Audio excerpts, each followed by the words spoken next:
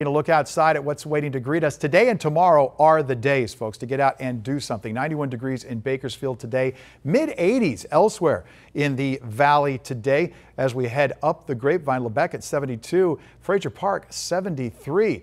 Head over to the Kern River Valley and just looking fantastic. Tehachapi 75, Lake Isabella 85, and in the low 90s for the high desert. Not bad. Here you go, your air quality in the moderate range, 64 on the index today and tomorrow. Those are the days things will start to bump up as we head back to the 100s early next week. Meantime, in our mountain areas, very slight chance of rain, but gorgeous the next couple of days, even through the weekend, and then temperatures bouncing back to where they are on average.